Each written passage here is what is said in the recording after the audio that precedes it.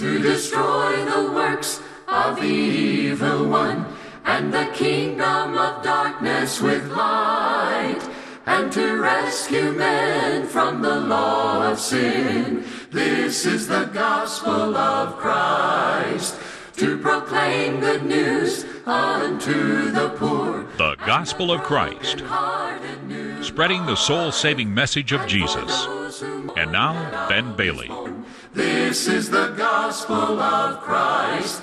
After Jesus had calmed the tumultuous seas, the disciples responded by saying, "And they feared exceedingly, and asked among themselves, Who can this be, that even the wind and the seas obey Him?" Mark chapter 4, verse number 41. Today, in our series of lessons, more about Jesus, we want to ask and let the Scripture answer that very question. Who is Jesus Christ? What was He really like? What's His nature? And are the images and ideas that people often have about Jesus in accord with His life in Scripture? As we think about the life of Jesus Christ, we especially want to ask and emphasize the nature of our Lord and Savior Jesus Christ. What was Jesus really like? And what is His nature that we read in Scripture? And does that fit with the way society often thinks or portrays the Lord Jesus Christ? You know, there are basically four views that people will hold about Christ. There are some who would say that Jesus was a liar, that His miracles were false and fake, that He was not God, that He did not live a perfect life, and that everything He said was not true. Whether that person is an atheist or agnostic or believes in some other religious background, they might hold the view that Jesus was a liar. A second view that some might hold is that Jesus was a great leader. Like Moses in the Old Testament, or like Joshua who led God's people into the Promised Land, Jesus was a good, physical, earthly leader. The Beatitudes, one of the greatest speeches ever given. The Sermon on the Mount, probably one of the greatest sermons ever. John 6 verse 15, they want to take Jesus and make Him a king, a leader, but it kind of ends there. Just a leader, just a physical leader, just like other leaders in the world today maybe. A third aspect or third mindset that some people have about Jesus, and that is that Jesus was a lunatic. That is, in John chapter 6, when Jesus said things like, "Eat my flesh and drink my blood," He was crazy. In John 3, when Jesus said, "You've got to be born again." How can a man be born again? In Mark 3, when Jesus said, "Whoever does the will of God is my mother and my brother and my sisters," He was just kind of crazy. That the things He said were not true, that He was even a madman, some would say. And then there's a fourth view. The view that Jesus and the Scripture wants us to hold. And that is that Jesus is Lord. This is the view that most, if not all who believe in the Bible and Christianity would ascribe to. Acts 2 verse 36, probably one of the key verses in all of Scripture, proclaims, "Therefore let all the house of Israel know assuredly, God has made this Jesus whom you crucified, Lord and Christ." Or in the words of Paul, Acts 9 verse 6, "Lord, what would you have me to do?" And so let's take some time today and let's think about the character and nature of the Lord and Savior, Jesus Christ, in Scripture with a twofold purpose in mind. Number one, as we think about these principles, I want to learn more about the true nature of Jesus so that I can gain that knowledge, understand who He is better, have a better appreciation for Him, but with a second fold purpose in mind, and that is, I want to shape my life into the life of Christ. I want to let Jesus truly be seen in me, Acts 4 verse 13. I want to let the light of Christ shine by following His teaching, Matthew 5 verse number 16. And so, who was Jesus on a personal level? Jesus was a man who believed in prayer. Notice the words of Mark chapter 1, verse number 35. The Scripture records, "Now in the morning, having risen a long while before daylight, Jesus went out, departed to a solitary place, and there prayed." Notice the details of this. In the morning, He got up a great while before daylight. In essence, he set his clock and got up early. He went out to a solitary place. He escaped all the hustle and bustle of life. What for? Why did he get up early? Why did he set his alarm clock in essence? Why did he get away from everything? And prayed. Jesus was a man of prayer. When you think about Christ and the prayers that He gave throughout the Bible, whether it be John 17 and the Lord's Prayer, Matthew 6, and you've got the disciples' prayer, His prayer to the Father in Luke 22 verse 44, all these show that in times of difficulty, in times where Jesus even spent all night in prayer one night in Mark chapter 6. He was indeed a man who believed in the power of prayer. You know, when you look throughout the Bible at people who were great men and women of God, they were people who realized the importance of prayer. I'll give you a couple examples. I want you to take your mind back to the time of great persecution, a time when God's people are in captivity. And there is a prophet and his 3 friends by the name of Daniel. And they are taken from their home and placed in the area of Babylon and right by the river Chebar, the Bible will tell us. And they're taken into into the castle, we might say. And there, Daniel and his friends are told, don't pray to any other gods. When you hear this sound of the gong, in essence, when you hear this sound, everybody is to pray to this image that's been made of the king. What did Daniel do? When Daniel heard that sound, as was his custom from early days, with his window open toward Jerusalem, he prayed and fasted 3 times that day. Did it cost Daniel anything? You bet it did. When people found out Daniel disobeyed the king to obey God, and when they realized prayer to his God was that important, Daniel ended up in the lion's den. You remember how that story went. There wasn't a lion in that den that could hurt Daniel, for God took care of him. Daniel, from his early days, somebody taught Daniel from childhood to pray. Daniel thought it was so important that he would rather be thrown in with a den of ravenous lions than not pray to God. Another example. Paul and Silas are examples of prayer in the New Testament. The place is Philippi. They have been put in a dark, deep dungeon.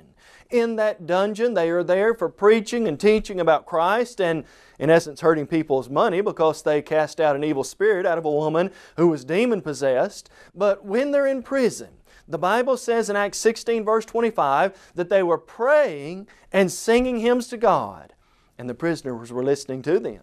What a powerful impact that had. Even so much so that God shakes the doors of the prison. They're eventually released. The jailer obeys the gospel. He becomes a Christian. But you think of men like Ezra, Nehemiah. You think of people like Daniel. You think of great men and women in the Old and New Testament. These were people of prayer. Friend, if I'm going to learn from the life of Jesus how I desperately need to be a person of prayer, do you remember the words of Luke 18:1? Jesus taught us a powerful lesson. Very simply this: men ought always to pray and never lose heart. What does it mean to lose heart? To get discouraged, to get down, to almost feel like giving up. Do you ever feel like that? Do you ever get discouraged? Does life ever get you down? Does sin ever tempt you to the point that you think, man, I almost want to give up? What do you do in situations like that? Men ought always to pray. James 5 verse 16 tells us why. The effective, fervent prayer of a righteous man overcomes much. That's why Christians ought to pray without ceasing. 1 Thessalonians 5 verse 17. This is why we ought to strive in every way to humbly approach the throne of God. Hebrews 4:16. Let us therefore come boldly to the throne of grace, that we might find mercy and grace to help in time of need. Friend, there is help to be had at the throne of God. It offers encouragement. I can ask God for help. 1 Peter 5 verse 7, I can cast all my cares upon Him. He cares for me. And so when we think about Christ and His life, what a man of prayer He was, and how we need to utilize the strength and the tools that God gives us in accessing the throne of God in prayer. Secondly, when we think about Jesus and His nature and His person, let's realize as well that Jesus was indeed a logical individual. Jesus was a man of logic. What do we mean by logic? We mean sound reasoning. We mean not making rash decisions, not acting just off of emotionalism, not going just off a whim or whatever society might want to do. We're talking about logical answers leading to a logical conclusion. Let me give you an example. Matthew chapter 9, verses 12 and 13.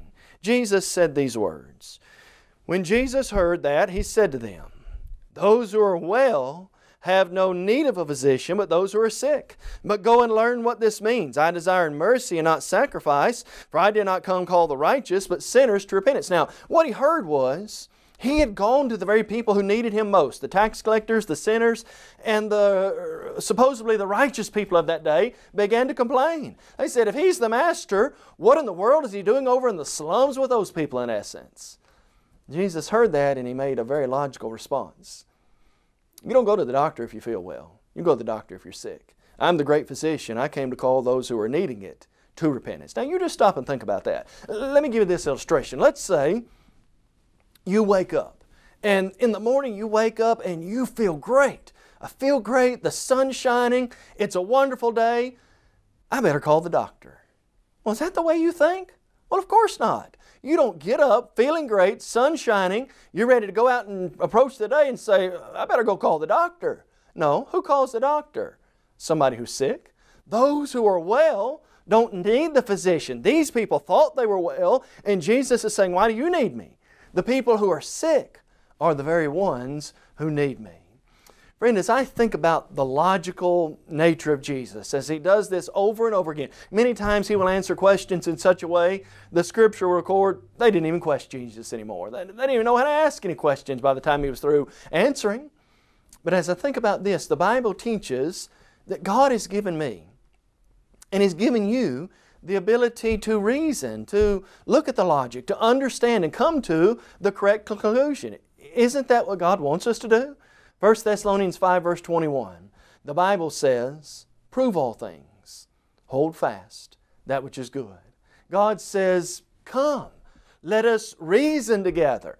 Isaiah 1 verse 18. It doesn't anger God if we have questions. Isaiah 41 verse 21, there were questions that were asked, no doubt, and God says, ask those questions in essence.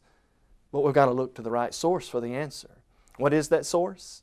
Acts 17:11 says, these were more fair-minded than those who resided in Thessalonica, the Bereans were, because they searched the Scriptures daily to see if these things were so.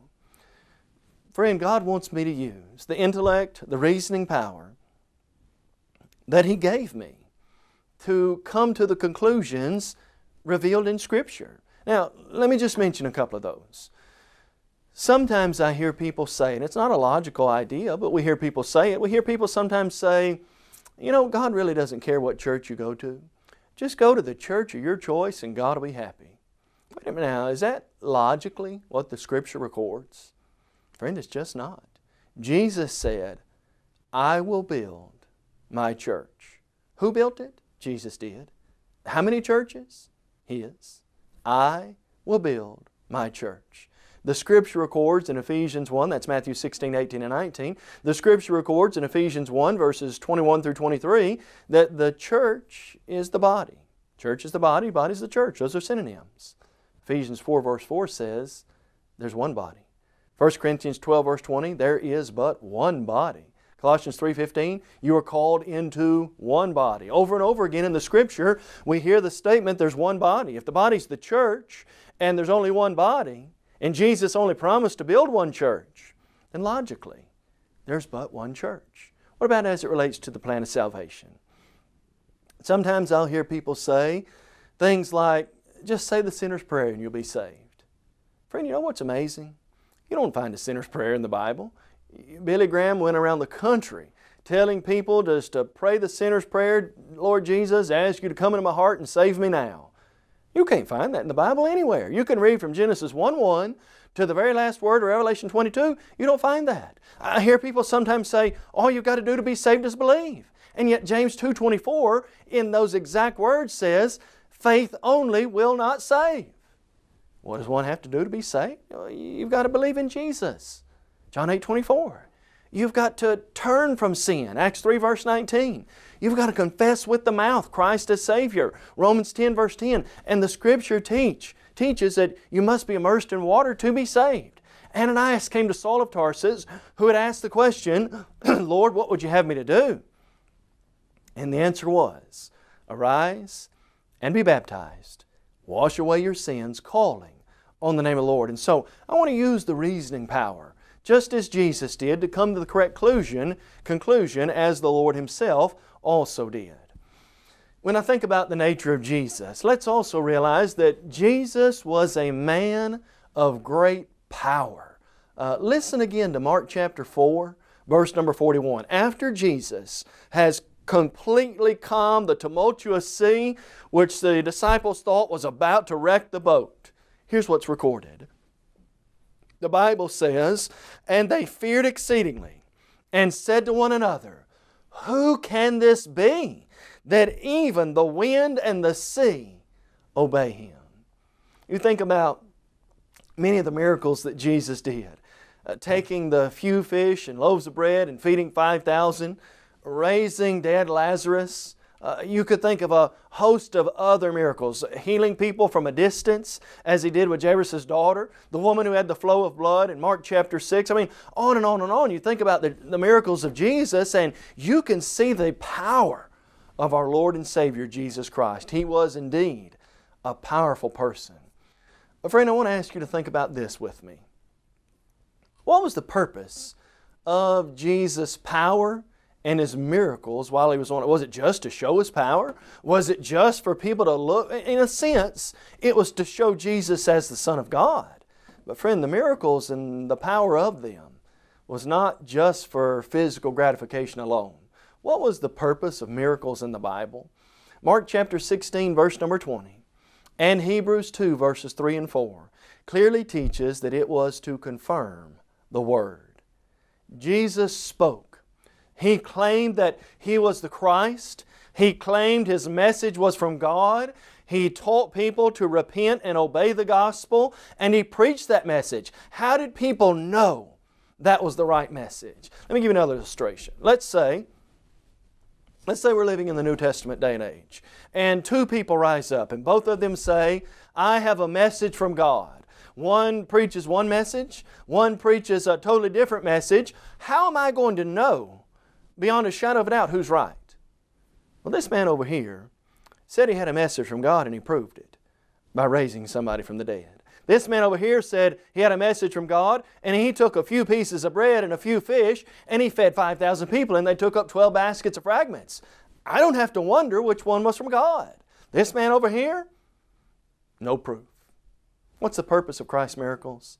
To prove He was the Son of God. That's the purpose of signs and miracles in the New Testament. And the sign in of itself was never just to be a sign alone. It always taught a lesson. For example, John chapter 11. Jesus cried out, Lazarus, come forth. And a man had been dead for many days, and by that time was stinking. Came forth from the grave. What lesson did He teach? I am the resurrection and the life. Jesus took those few fish and few loaves of bread, and He turned it into enough food to feed 5,000 people. What did He teach? I am the bread of life. You follow me, you'll never hunger or thirst again. The withered fig tree, when Jesus saw that fig tree and it was claiming to produce figs, and He was hungry and He wanted to eat something from that, and it claimed to do something that it didn't, and Jesus cursed it. What was the point of that? You're going to claim spiritual fruit, you've got to produce. You're going to claim you're a child of God, you've got to bear fruit. You can't just claim it. You can't just wear the garments and look the look. You've got to also walk the walk and talk the talk. Not enough just to say something, claim something. You also have to do that. Then, as we think about the nature of Jesus, I want you to see Jesus as the perfect, ideal person in the New Testament. Listen to the words of Mark 7:37. Probably could not sum up the life of Christ any better. The Scripture records in Mark 7 verse 37, and they were astonished beyond measure, saying, He has done all things well. He makes both the deaf to hear and the mute to speak. You know, when I think about Christ, that perfect person. What a great statement of Mark 7:37. He's done all things well. Well, in what way was Jesus that ideal or perfect person? Jesus was perfect in that He never became contaminated with sin. God made Christ who knew no sin to be sin on our behalf. He was tempted in all points as we are, yet without sin. 2 Corinthians 5:21, Hebrews 4:15, He committed no sin. 1 Peter chapter 2, verses 19 through 21. He did everything perfectly in accomplishing the will of God. God cried out from heaven in Matthew 17, "This is my beloved Son in whom I'm well pleased." He pleased the Father in what He did. And friend, He's the perfect example for us to follow. We can talk about Christ and His perfection, and we realize our own imperfection. I realize I've sinned. You realize if you're of an accountable age, you've sinned. What does Christ as the perfect person do for me and you? Friend, it raises the bar. It helps me to have a goal to reach. It gives me somebody to look up to, and it gives me a type, an example that I want to follow. I want to follow in the footsteps of Jesus. Do I do that perfectly? No. We step aside sometimes. We fall from time to time. But I know where those steps are. I know what God wants me to do. I know the kind of life Christ wants me to live, and it indeed encourages me in that aspect. Here's a perfect example for us to follow, and it teaches us about the nature of Christ, and it's that Jesus was a man of proper priorities. I want you to look in the Scripture in Mark chapter 8, and I want you to notice the questions asked, the rhetorical questions asked by Jesus in Mark 8, verse 36 and 37. Scripture records, Jesus said, "For what will it profit a man if he gains the whole world and loses his own soul? Or what will a man give in exchange for his soul?" What makes this Jesus being a man of proper priorities? Jesus asked, what's it going to profit a man if he gains the whole world and loses his own soul? Or what will you give in exchange for your soul? Jesus held as the highest priority the soul of man. If you could gain the whole world and you lost your soul, what good would that do you? What could you give that would be of more value than your soul? Friend, the principle is the importance of the soul. Jesus held first things first. He had proper priorities, and throughout His life, He taught us to do the same. For example, as I look at Jesus as a man of proper priorities, and as I view my life and strive to live for Him, Jesus taught me, and He taught you.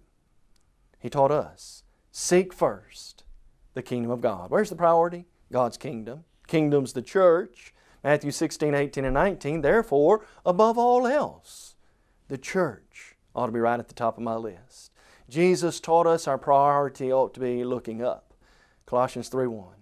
If then you are raised with Christ, seek those things which are above where Christ is. Don't look down. Don't get caught up in the here and now. Don't let the world bog you down. Rather, if you've been raised with Christ, keep your gaze pointed up. Look up toward heaven and the goal. Jesus taught us to live as Him, to live as Christ. Philippians 1:21, Paul taught us, "For to me, to live is Christ, and to die is gain." There's my priority. Seeking first the kingdom, looking up, keeping my gaze focused on heaven, living for Christ every day, and truly living as a sacrifice. Now, we mention this because as you'll see in Scripture, and as you look at the world around us, too many times, other things get in the way and become our priority when they shouldn't. Let me give you an example. Luke chapter 10, verses 38 through 42. You've got the story of Mary and Martha, and Jesus comes to their home. And Martha there is distracted with much serving. Serving's good, but not according to what Mary was doing. Mary sat at the feet of the Savior and she learned. And Martha became disgruntled and she said to the Savior, "Tell my sister in essence to get in here and help me." And Jesus said, "Martha, Martha, you're worried and troubled about many things. One thing is needful, and Mary's chosen the good part, which shall not be taken away from her." Mary chose to sit at the feet of Jesus. Martha chose to go in the kitchen and work. Both were good. Which was better? Studying, sitting at the feet of Jesus was the top priority. Give you another example, and this is such a memorable one. Luke chapter 12, verses 15 through 21. You've got the story of a man there who had a great crop year. You remember this man? He had such a great crop year. In essence, he said to himself, you've got to tear down your barns and build bigger barns so that you can put all your crops in. And so he did that.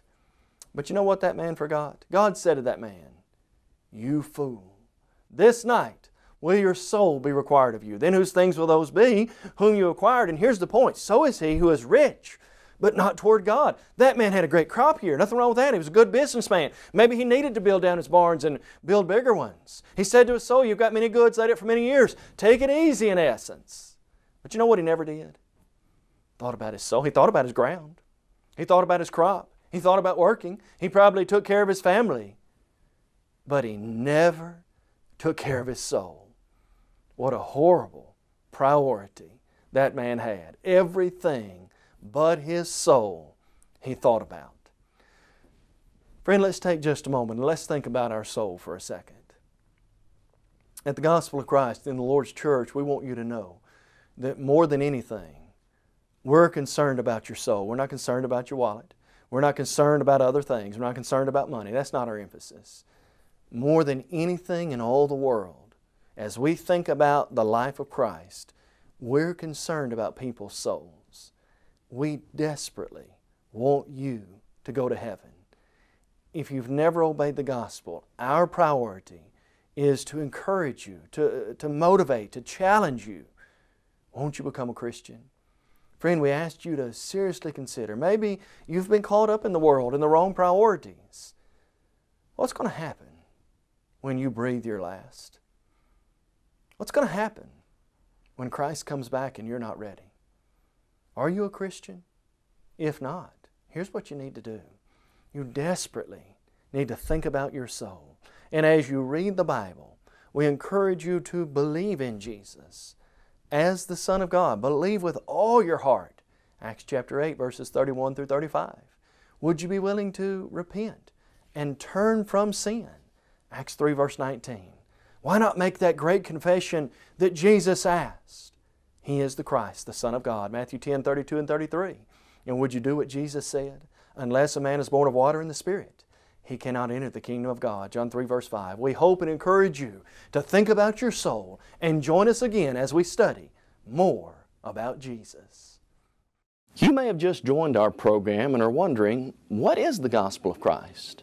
The Gospel of Christ is an evangelistic work of the churches of Christ that reaches the world with the gospel through TV, radio, and internet. Our motto is taking the whole gospel to the whole world.